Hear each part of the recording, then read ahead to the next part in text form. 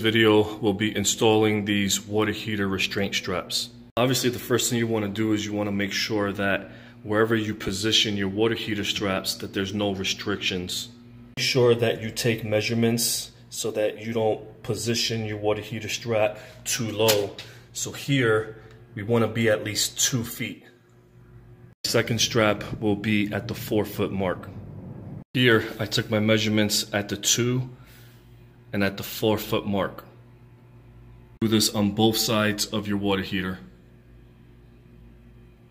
Secure your strap directly into the stud. Make sure all 4 corners are directly into the stud. We're going to fasten our straps.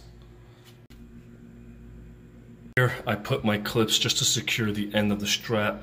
I know some like to cut the strap. The reason I don't like to do it is because I like to think about the future. If you get a bigger water heater, if your layout changes, at least you have all this extra strap where you can kind of just play with the new water heater.